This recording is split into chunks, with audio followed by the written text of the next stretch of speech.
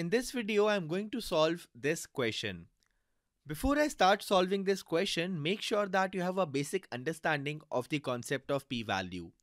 If you need some help with the concept of p-value, then you can have a look at our course on hypothesis testing, in which we have covered all the concepts in a detailed manner. You may check the description of this video to get the access to the course. All that said, let's get started with this question. The accompanying data on cube compressive strength of concrete specimens appeared in this article. Suppose the concrete will be used for a particular application unless there is strong evidence that true average strength is less than 100. Should the concrete be used? Carry out a test of appropriate hypothesis using the p-value method. And we have to assume that the population is normally distributed. First of all, let's say that mu is the true average strength. So mu is the true average strength. And the claim that we have to test is that the true average strength is less than 100. So this is the claim that we have to test. Well, the counter claim is mu greater than or equal to 100. So these are the two claims that we have. Now, because this claim has an equal to sign, so this is the null hypothesis, and consequently this is the alternate hypothesis. Note that it is a common practice in statistics to replace the greater than equal to sign in the null hypothesis with equal to sign. So we can write that null hypothesis is mu equal to 100. Now let's see what all information is given in the question. So we are given that we have this data. So now first of all, let's calculate the sample mean and the sample standard deviation. Well, let's denote the sample mean by x bar. So x bar is equal to the sum of all these observations. So x bar is equal to 112.3 plus 97.0, and this goes till 86.7 divided by 10. Because in total there are 10 observations, and this is equal to 96.42. So x bar is equal to 96.42, and now we can also calculate the sample standard deviation. I'm denoting the sample standard deviation by s. So s is equal to under root of summation xi minus x bar whole square divided by n minus 1. So this is equal to under root 112.3 minus 96.42 whole square, and similarly we can do this for all the terms, and this goes till 86.7 minus 96.42 whole square, and this entire sum is divided by 10 minus 1 because n is equal to 10, so this is divided by 9. So solving this, we get that the sample standard deviation is equal to 8.2586. Now let's move to step 3. So now we have to decide which test statistic to use here. Should we use Z or T? Well, let's see what all information is given in the question. So we are given that we can assume the population to be normally distributed. We don't know sigma.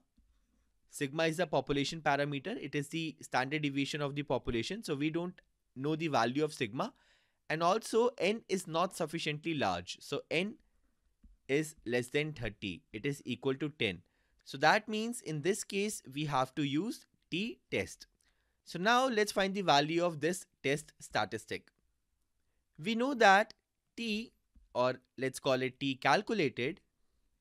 So t calculated is equal to x bar minus mu divided by sample standard deviation divided by under root of n.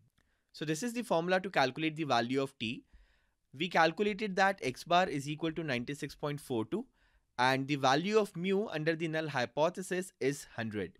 So we can write 100 here.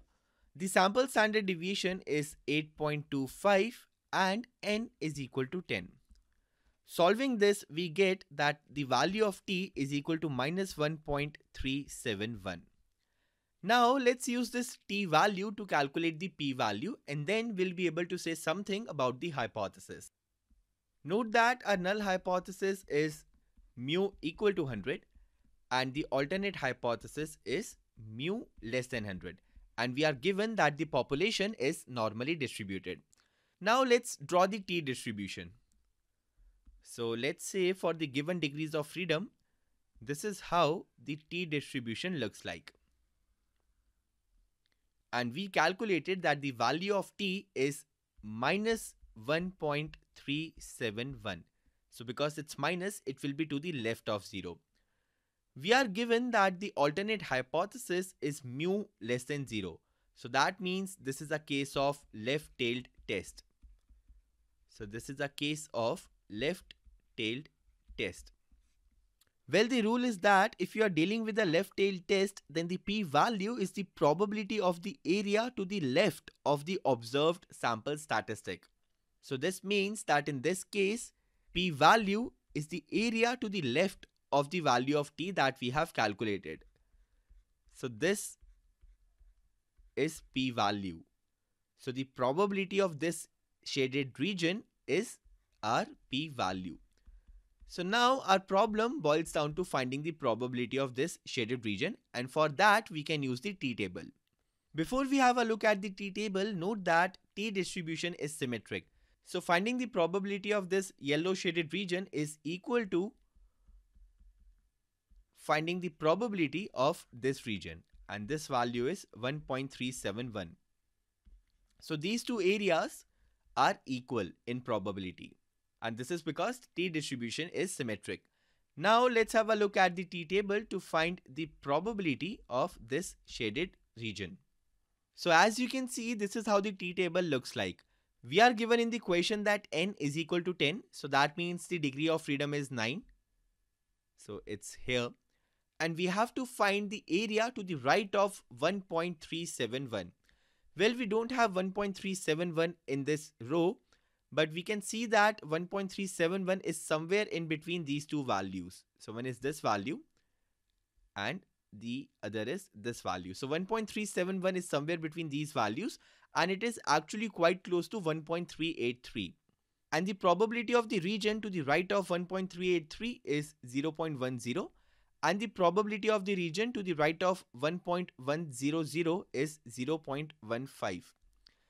Well, we cannot find the direct p-value in this case, but as you can see, 1.371 is very close to 1.383.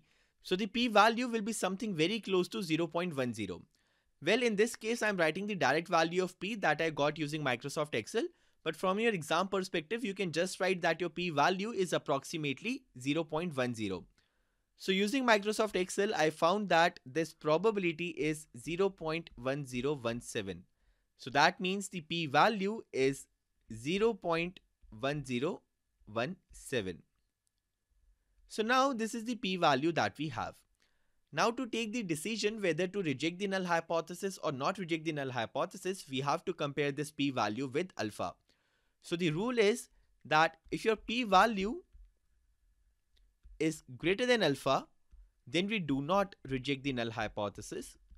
So do not reject null hypothesis. And if the p-value is less than alpha, then we reject the null hypothesis. Well, the twist is that we are not given the value of alpha in the question. So if you have a look at the question, we are given that suppose the concrete will be used for a particular application unless there is strong evidence that true average strength is less than 100 MPa. So we need a very strong evidence, and we are not given any particular value of alpha. Well, in general, we work with three values of alpha. So we either take alpha to be equal to 1% or 5% or 10%. So these are the three common values of alpha we work with. But because we want strong evidence, so that means we want to be really sure before we reject the null hypothesis. And to be really sure before we reject the null hypothesis, we will choose the alpha value as low as possible. So in this case, let's work with an alpha value of 1%. So let's say alpha is equal to 1%. Well, as you can see, our p-value is 0.1017. So it is way too greater than 0.01. In fact, even if we work with alpha equal to 10%, so this will be 0.1, the p-value is greater than this alpha value as well. So that means we are not going to reject the null hypothesis. So this is the conclusion. Do not reject the null hypothesis. So that means we can say that there is not enough evidence to conclude that the true average strength is less than 100. And this is all for this question.